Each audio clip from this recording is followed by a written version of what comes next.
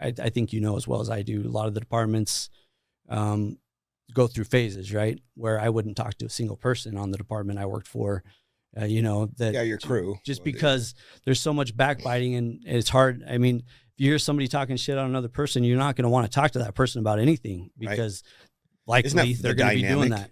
It's crazy. All of a sudden you'll be on a crew that's just like family and they go fishing and hunting and boating together.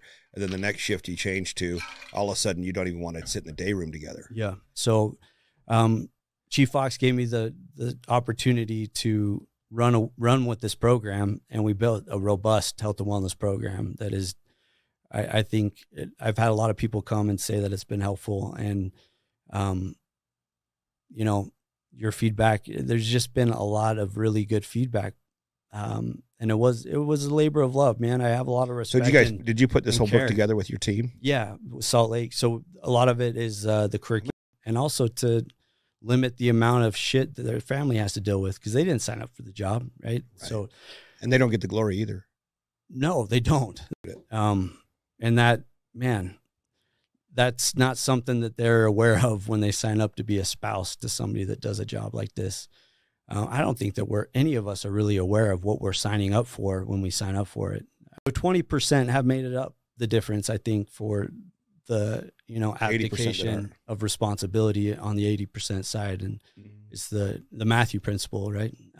Wildland fires are some of the most dangerous things that we deal with, just because of the nature of weather and fuels and slopes, and how they all kind of can be chaotic and do crazy things. And, you know, 1 second going one way, the next second a few miles towards you, you know, or on you.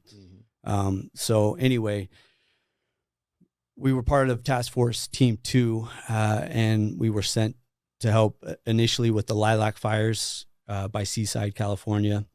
And we were protecting a racehorse ranch. Some of them were $1 million bred racehorses that competed in Kentucky Derby. So we were doing spot fire checks, and it was the end of the night.